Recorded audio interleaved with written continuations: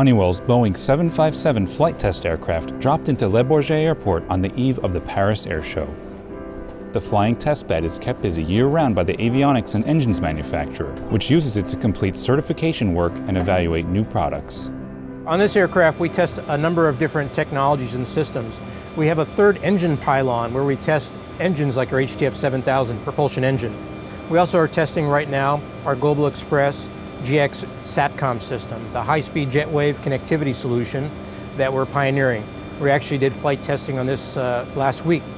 We also use this aircraft for other testing, like our interview weather radar, three-dimensional weather radar testing, and we take it around the world to experience different meteorological conditions and different environments. It really lets us test our technology and prove it in the real world. Sometimes the pilots just do a lot of circles in the sky to test out the equipment, but other times we're doing things like missed approaches and flying through storms and turbulence to really test the systems and make sure that they're robust and safe for use. Among the systems being evaluated in the test aircraft are the Smart Runway and Smart Landing navigation aids.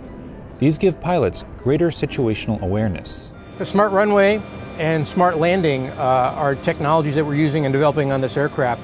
They enable the enhanced ground proximity warning system to give pilots warnings about runway conditions, taxiway conditions, and approach stability.